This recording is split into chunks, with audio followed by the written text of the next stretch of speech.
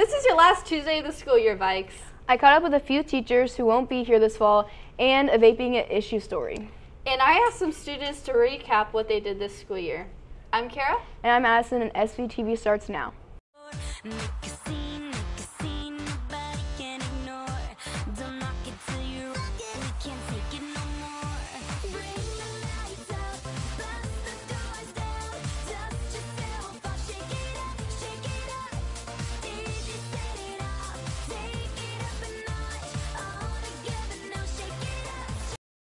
A few well-known teachers are leaving at the end of the school year. Let's go see who they are. Some Seaman teachers will be leaving next year for a new opportunity. It's good news, but it's also sad. I received an orchestra director job, the head orchestra director at Lawrence High School. And my wife and I are expecting our first baby. I am not pregnant. Please, no, I'm not pregnant, but she is. And so I'm going to be a new mom. And so I wanted to move closer to home and to be able to have a job in the district where I teach. And in Lawrence, jobs like that, especially for orchestra, don't come open very often. So I kind of had to take the opportunity as it presented itself. Next year, I took a position at Jefferson West Middle School, where I'm going to be the 5 through 8 school counselor. My husband got a job in Kansas City doing what he absolutely loves, and he's been working his butt off for, oh my gosh, 10 years, like in college level or higher work to get to this point. And so, you know, when the opportunity came, he had to take it. And so it's on the Missouri side of Kansas City. And we looked for every possible way that I could commute, and we just couldn't make it work, especially not with Zoe, our 3-month-old. I have a great opportunity over at Topeka West to teach some students there that need a little stability and a little direction. And so, kind of like Mary Poppins, the kids here are doing well, so it's my turn to pop in somewhere else. The teachers leaving will miss many things. They also have many memories from teaching here. It's probably the staff, because these people have just become my family. I've been here for the past 8 years, and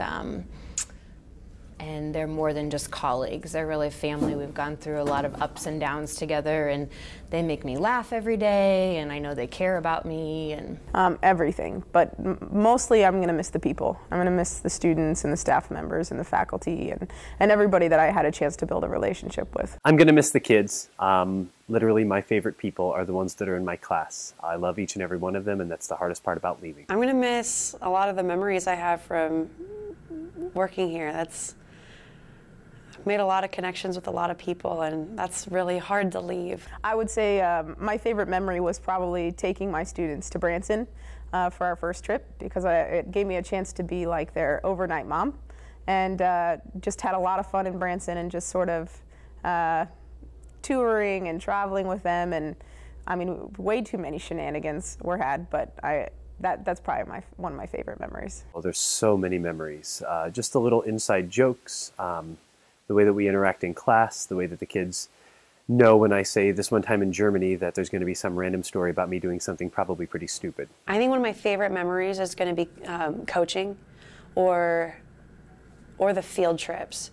So for anything that you do extracurricular with kids, you kind of get to see or interact with them in a whole different way, because there's not that like pressure, okay, you have to pay attention to me and learn something right now. It's more like an opportunity of, hey, here's a different way I can get to know you. And you build some really awesome relationships that way.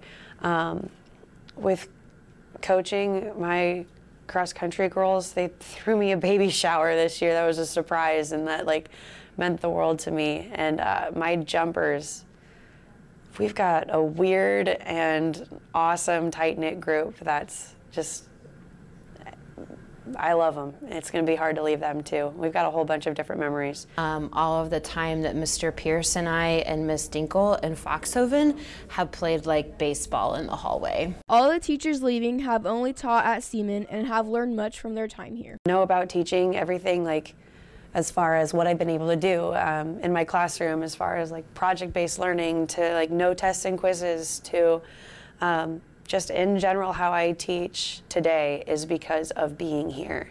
And that's, I mean, how do you say thank you for something like that? There is no like, there's no way for me to verbally convey the amount of gratitude I have except to try and say thanks. basically where I started my career. So who I am as a teacher and as I am a man is all because of these kids. I've really come a long way. I would say maybe the biggest thing that I've taken away is the importance of relationships with kids. In the beginning, I think as a new teacher, you're just trying to get the standards covered and focused on the academics and get through the book and all of that. And the time that I've been here, I've realized that you're going to get a lot further with kids and the academics if the relationships are formed first. I would say the biggest thing that I took out from teaching here is that at the end of the day, it's not what we teach that's important. It's about building those relationships with students and making sure that you're helping people grow into the best person they can be. All the teachers will be missed. Good luck next year at your new schools.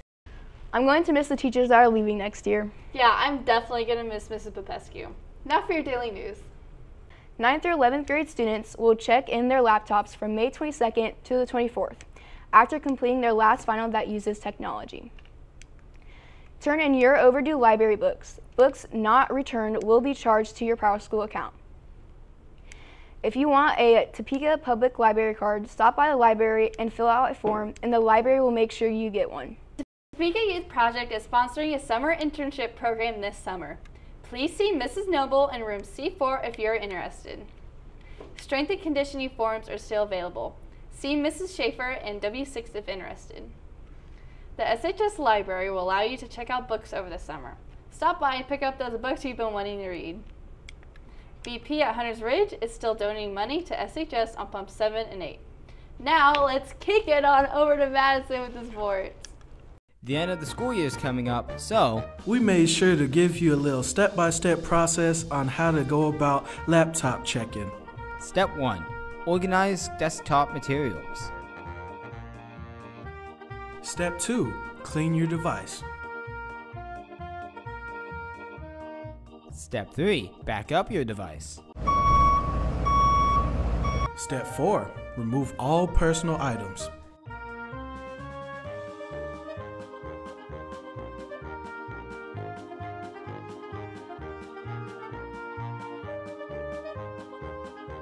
Step 5. Bring charger to check-in.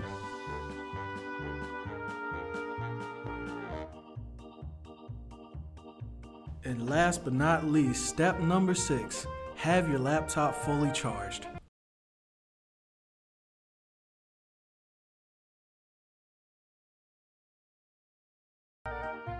Your laptop check-in will be from May 22nd through May 24th.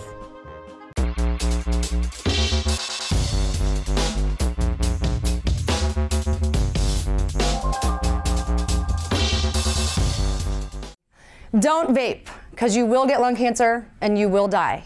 Don't vape in the classroom. Don't vape in the bathroom. Don't vape in the parking lot. Just don't vape, promise? Vaping may seem harmless, but it can lead many lasting effects, such as breathing problems, bloody sores, weakened immune system, and insomnia. Majority of teens don't know that most vape contains nicotine, which can lead to a potential drug addiction. Okay, everybody take some candy. No.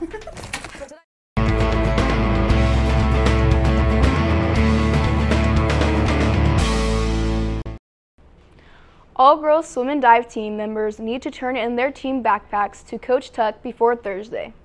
Also, your end of the year banquet is Wednesday at the middle school. Congratulations to the following boys who qualified for state track and field championships in Wichita this coming weekend. Now let's go over to Kara to see if the weather is going to stay nice this first week of summer.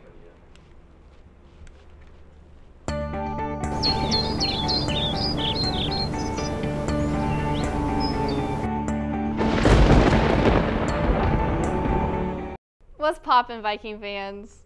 It is currently 63 degrees, and tonight it will actually get a little warmer with some cloud cover. For a 3-day forecast, you have highs in the high 80s and lows in the high 60s. And Thursday and Friday, you're going to have a chance of rain, so watch out for that. And today in history, it is Jennifer Goodwin's birthday, and she's off of Once Upon a Time, and it's National Vanilla Pudding Day. I like pudding. Now let's head back over to your anchors. Vaping and drooling is an issue at Seaman High School. There are many health effects and consequences that come with vaping. Let's go check it out.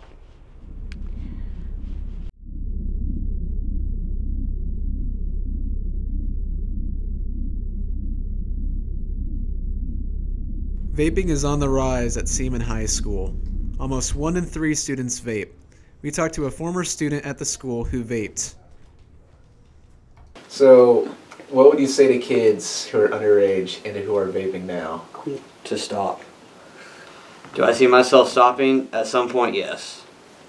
But now, no. Do you think the school really cracks down on vaping, or do you think they can do a better job? I don't think they really could do a better job on vaping, really. We decided to talk to Mr. Monahan to get his perspective on the vaping issue. Well, we first noticed about 3 years ago when vaping was a new thing, and then it died off for a bit, and it seems like since January of this year that it's on the increase for some reason. Mr. Monahan said that possession could result in suspension and discipline points, while use can result in a legal fine. Most are unaware that vaping contains nicotine and that it also contains many harmful toxins, including toxic waste. Tyler said he started vaping his freshman year. He said the reason why he started vaping was because a lot of his friends vaped. It's trendy, and maybe they are trying to, be cool or whatever it might be. But what I would say to them is look into it. That I'm sure that it is very harmful. I know that when cigarettes first came out, nobody thought anything of it, and then later they discovered how harmful it was and it caused cancer and those types of things. So my main thing would be, from a health standpoint, reconsider the use. And we just want our students to be healthy and live a good life.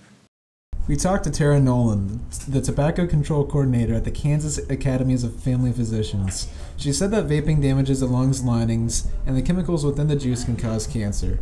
She also said that it can be even more addicting than cocaine. Studies still haven't proven how harmful vaping can be, but it's important to stay informed and be knowledgeable about what you consume. Maybe now the students here will take that story into consideration and be smarter about vaping. Yes, now let's go learn about some of the student confessions about this year.